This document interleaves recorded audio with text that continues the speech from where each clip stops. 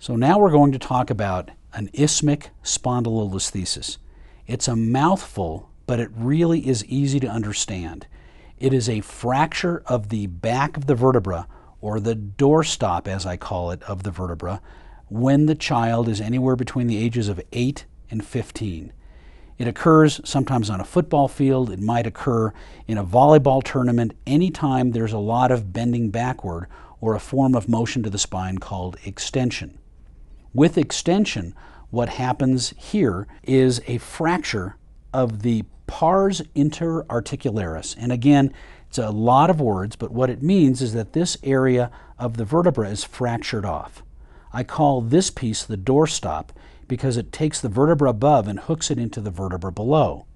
The doorstop itself prevents the vertebra from sliding forward, so if you have a fracture of the doorstop, the vertebra can then actually start to slip forward.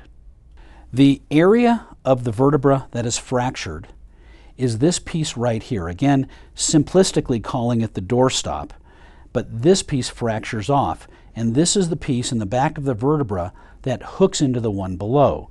This is what a normal vertebra looks like, and this is what the fracture looks like.